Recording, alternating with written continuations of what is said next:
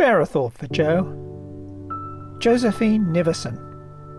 The artist, who died in 1968, made two mistakes in her life. The first was to marry the artist Edward Hopper.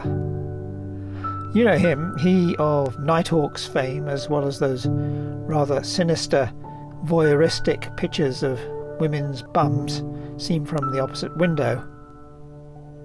They married when they were both in their early 40s.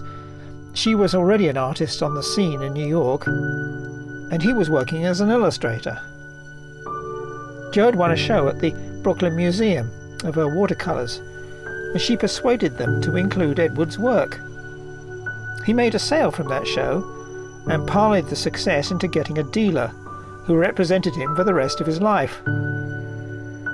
Meanwhile, Jo's career floundered. Edward did nothing to encourage her, disliking all she did, and refusing to use his own influence to help her forward.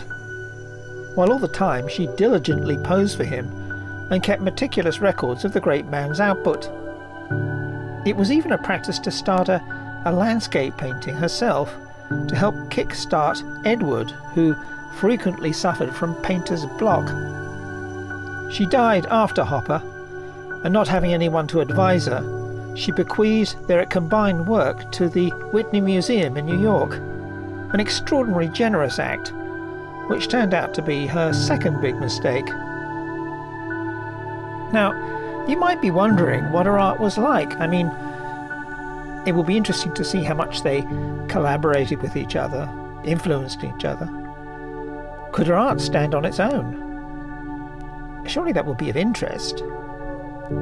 Well, after she died, the Whitney, reflecting the prevailing male attitude to female artists then, kept Hopper's paintings and got rid of all hers. And that was that. Jo was written out of art history. So next time you see a Hopper, spare a thought for Jo. The artist, Jo Nivison Hopper.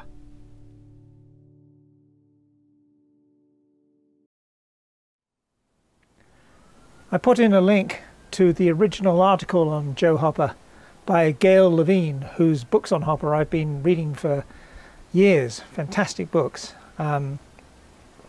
As always, please subscribe if you want to see more art stories, and take care.